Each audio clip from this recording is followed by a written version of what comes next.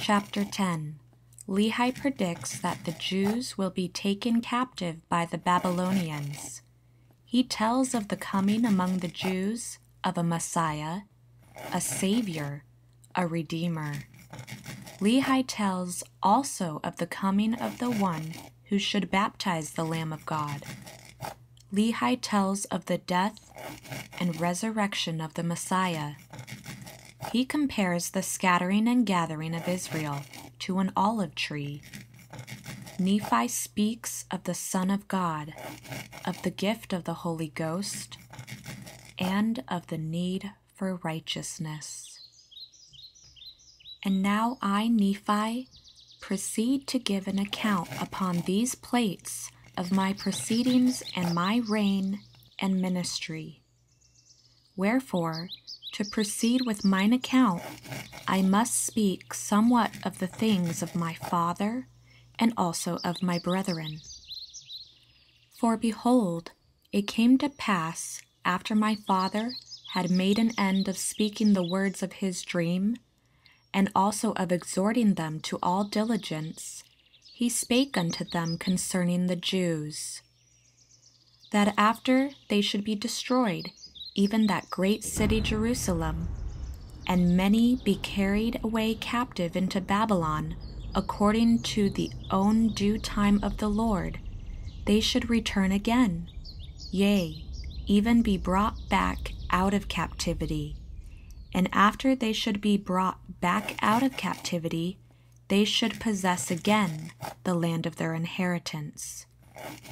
Yea, even 600 years from the time that my father left Jerusalem, a prophet would the Lord God raise up among the Jews, even a Messiah, or in other words, a Savior of the world.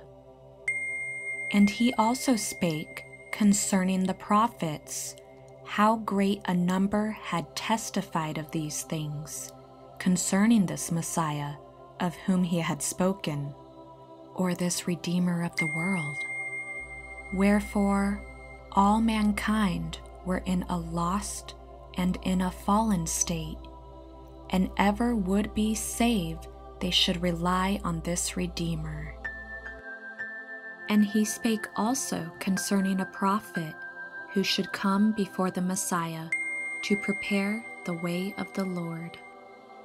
Yea, even he should go forth and cry in the wilderness, Prepare ye the way of the Lord, and make his path straight.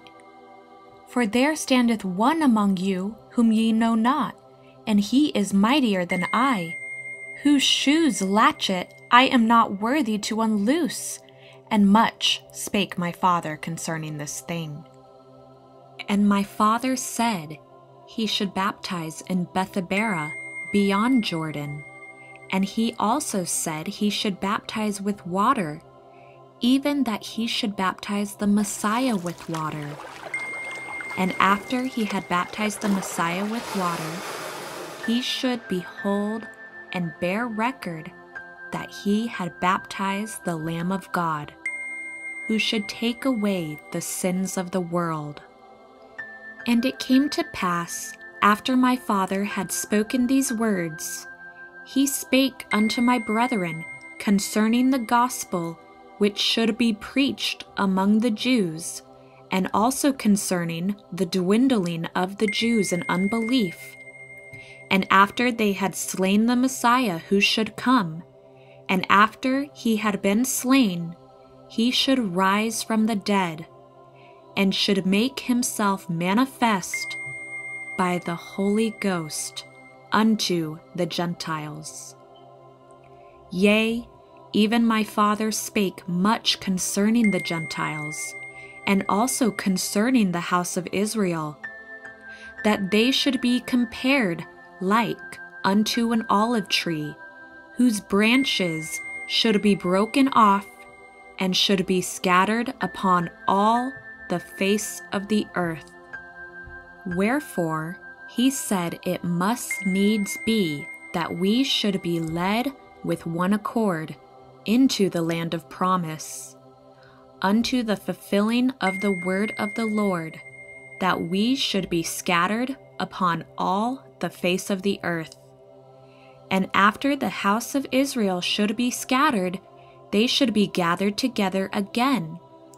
Or, in fine, after the Gentiles had received the fullness of the gospel, the natural branches of the olive tree, or the remnants of the house of Israel, should be grafted in, or come to the knowledge of the true Messiah, their Lord and their Redeemer.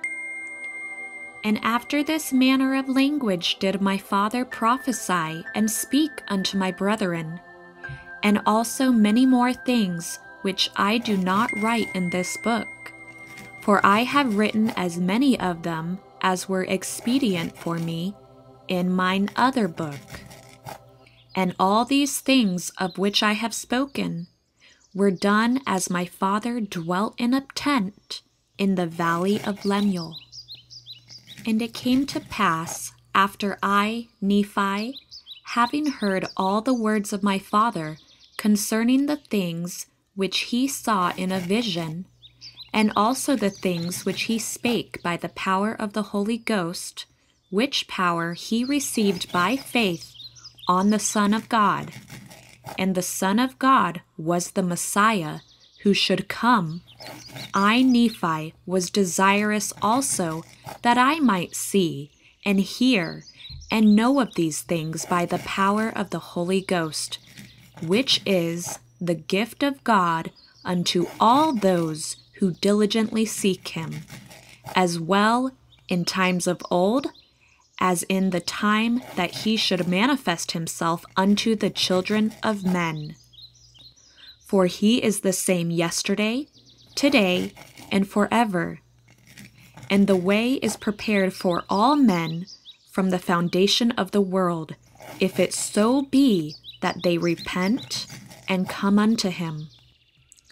For he that diligently seeketh shall find, and the mysteries of God shall be unfolded unto them by the power of the Holy Ghost, as well in these times as in times of old, and as well in times of old as in times to come.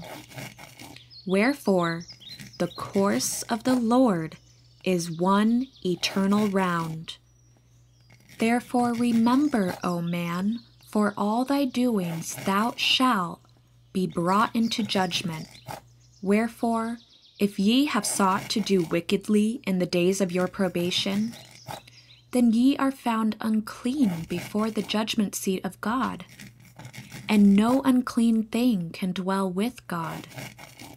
Wherefore ye must be cast off forever. And the Holy Ghost giveth authority that I should speak these things and deny them not.